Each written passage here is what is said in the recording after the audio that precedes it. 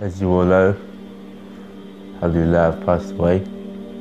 I just wanted to make a little video clip for all the followers that have supported me from day one and come on this journey with me since day one. May Allah rewards all you guys, and inshallah you continue to support me and MATW, inshallah. One of the first thing is a little piece of advice to the brothers and sisters. As you see, in this life we had the cars, we had the money, we had everything, alhamdulillah. But subhanallah, a lot of people during the period of when I was sick, they'll send me messages, brother, you're guaranteed paradise, brother, you've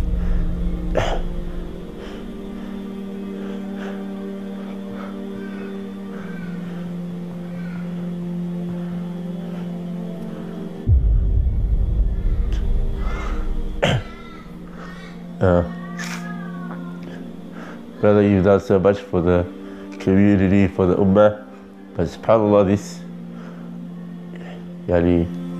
it's not worth just the simple blessing that Allah subhanahu wa ta'ala has given us, like waking up in the morning and being able to walk to the bathroom by yourself. So these things slowly got stripped away from me during the last of my life, alhamdulillah. Wallahi, some of us don't get that chance from Allah subhanahu wa ta'ala to know when we're going to pass away. Some of us, and a lot of us, just pass away suddenly. You've heard many stories where brothers and sisters have died in clubs or overdosed, or whatever it is, subhanallah. So during your life, brothers and sisters, just try to have a goal, try to have a plan, try to have a project that you work towards. Even if it's not you personally doing it and you're funding someone else's projects, just do something, because wallahi, you're going to need it on the day of judgment. And for the brothers and sisters that are chasing this life,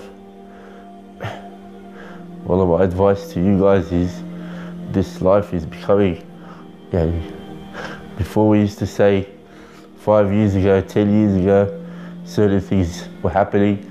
Now it's every month things are changing. Allah, we're following our desires more than we're following Islam these days. We're just going to be careful, because wallah, it's not a joke anymore. Our kids are getting affected, everyone's getting affected. Wallahi, sometimes I used to just sit on my bed and cry, because I just wanted that support from people, and then subhanAllah, Allah subhanahu wa ta'ala brings you people that you've never thought they'll be a part of your life, or friends, or you didn't even know they existed. When I used to travel, I used to meet certain people. A lot of them actually went out of their way to come all the way from Dubai or the UK or wherever it was to come to actually visit me when I was sick or in hospital. Or that's love for the sake of Allah subhanahu wa ta'ala. No photos, no nothing like that. Just come to visit. 14-hour flight just to see if I'm okay, subhanallah. So for the people that are out there that are sick or worried or stressed, come out, I say to you people, don't worry. Allah subhanahu wa ta'ala will send you people that you never expected if you really need someone.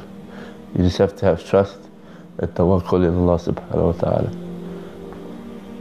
So a little advice for everyone out there, inshallah, if you can inspire 1, 2, 3 people to do something, remember when you're in that grave, inshallah, then you'll be getting rewarded for everything they've done, for all the people they've brought to Islam, and inshallah that'll help on the day of judgment.